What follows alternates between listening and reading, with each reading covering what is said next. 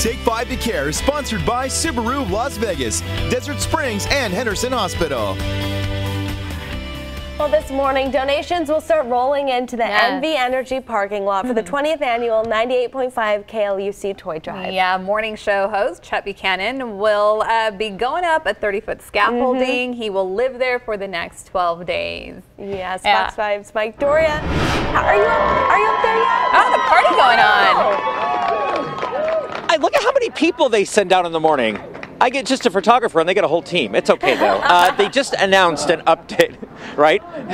So they just announced an update, but I kind of missed it because Chet was taking his time over there. But it's a truck full of bicycles, and if you can see over here, they've already got quite a few lined up. And this is literally just like 7 minutes into the toy drive. In its 20th year now, Chet sent out some statistics. I guess he's been sleeping outside for about 6 months of his life if you add up all the times that he's been up on that scaffolding. So this is what goes on all day long for the next 10 days or so, 12 days or so. You're going to see truckloads of just toys, bikes, gift cards, and cash roll up. That's the generosity of this community here. And what this does is it goes to Help Us Southern Nevada. They help distribute it and just make the child's dreams come true for Christmas, essentially. Chet is still on the air, so we're not going to be able to talk to him, but he's looking forward to this.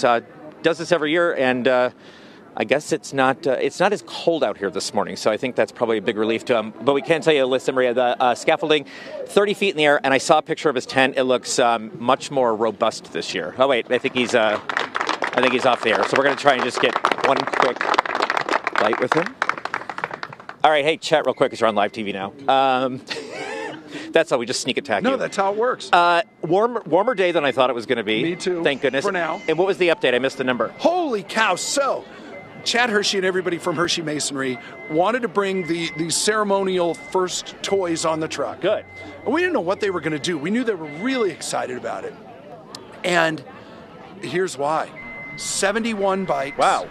There's 10.5 pallets of toys that will be going on to Coca-Cola truck number 1, and we're gonna close truck 1. And it's 10 minutes in. Real quick, what's the total number you're looking to beat from last year? Or are you still doing that? No, we need 32 trucks, so only 31 to go. 31 trucks. And whatever 8109 minus 71 is. Right.